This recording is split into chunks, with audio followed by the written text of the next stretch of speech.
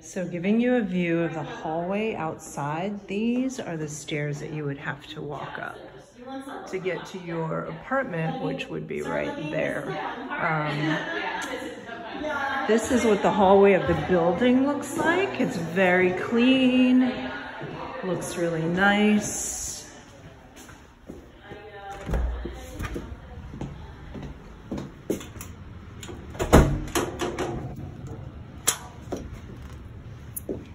And here we are outside at Dolores Street, which is really pretty today.